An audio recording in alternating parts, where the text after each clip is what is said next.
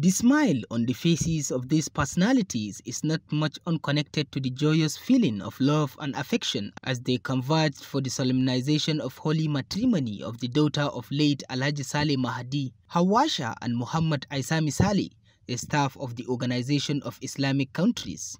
The wedding formalities began with the payment of 15 pieces of gold as dowry, where prayers were offered to strengthen the bond for the latest couple in town.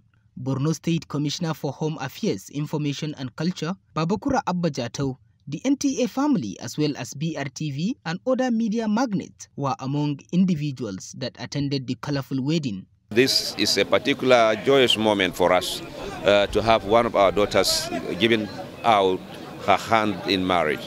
And we pray to Almighty Allah subhanahu wa ta'ala to give them a long life, prosperity, and then give them a beautiful and dutiful progeny. Yau ranar murna, ranar farin ciki, Allah sanya mana da alheri. Auren Hauwasha, Allah ba ta zuriya tayyibat. It is another NTA affair, and we're very happy to be involved in this holy matrimony. The father of the bride was our mate, our colleague at NTA, and we will say may the Almighty grant his soul eternal rest. To the new couple, I wish them all the best in life. As a father, whenever you give out your daughter for marriage, the best thing you can do for them is prayers. Alhamdulillah, Allah ya nuna mana wannan ranar yau auren Hauwasha.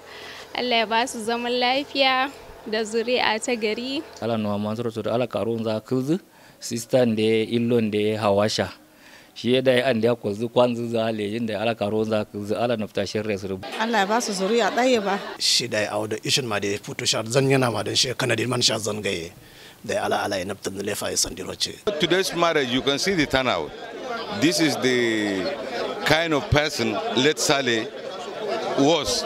Allah ya barkaci zuriyarsa da bayansa. Allah command the son up to here so. Allah amkura gaurzu. We pray for the Almighty Allah to bless the wedding, wishing them good health, prosperity, and long life.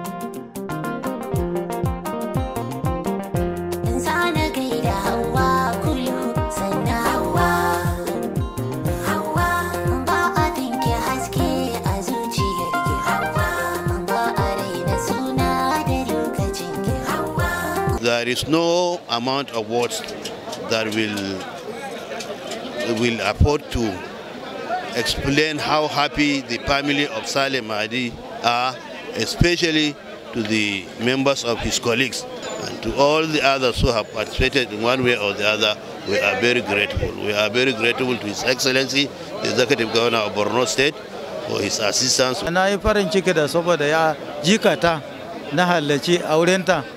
Na yi farin ciki kwarai da gaske. Addu'an da zamu yi Ubangiji Allah ya ba su zaman lafiya. A godiya da ya nuna mana wannan lokacin auren Hauwasha. Allah ya ba su zaman lafiya. Mutanen da kuma suka zo mana kowa Allah ya kai shi lafiya. Muna musu godiya. Allah ya ji kan kuma babansu, abokanansa kuma da suka mana ɗawainiya Allah ya ba su ladan shi. Kin gashi kowa da fara'a fuskansa. Gaskiya muna godiya sosai. Ina farin ciki ga wannan rana da Allah ya nuna mana kuma Allah ya ba su zaman lafiya. Yarinya ce mai haƙuri mai biyayya. I wish her nothing but a happy marital life. May Allah bless their union. The bride Hauwasha, a graduate of mass communication, and Muhammad Aisami Saleh were full of praises to attendees of the wedding as well as those that supported them. Na godiya mutane, taron da aka yi ban yi tsammanin zai bunƙasa haka ba. Amma kuma cikin Allah a cikin ikon shi. Mutane sun taru yan uwa da abokan arziki duk da ni ba nan nake da zama ba amma sun nuna min yawantaka kuma na gode wa kowa da kowa. I will also like to thank my mom. I have no one like her. She's the best mom. I will thank her. Alhamdulillah.